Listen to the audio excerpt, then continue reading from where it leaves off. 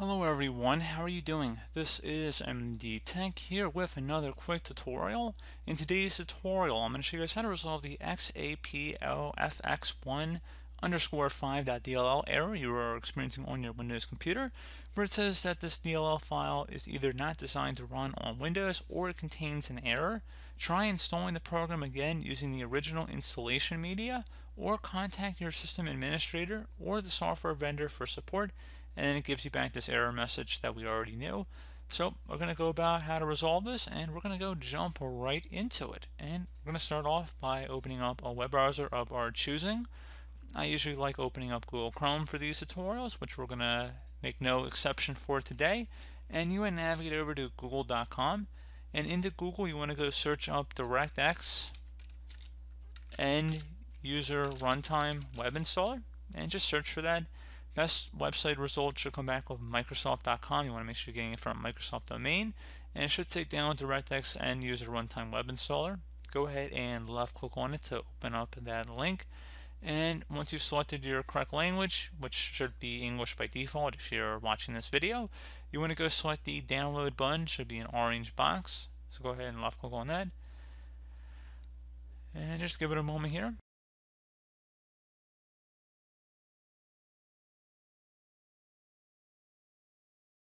Should be a pretty quick install or download. Go ahead and select it to run it. It should be a verified publisher, Microsoft Corporation. Go ahead and select yes if you receive a user account control prompt. It's going to say welcome to setup for DirectX. The DirectX setup wizard guides you through the installation of DirectX runtime components. Please read the following license agreement. Press page down key to see the rest of the agreement. You must accept the agreement to continue the setup. And rather than reading this entire agreement, I'm just going to say that we all read it, and you should read it, I guess. And once you're done reading through the agreement, you want to go accept the agreement here. So just click inside that circle and then select next. I'm going to uncheck the box to install the Bing bar because I don't believe it's necessary for this. And then I'm going to select next again, and just give it a moment here.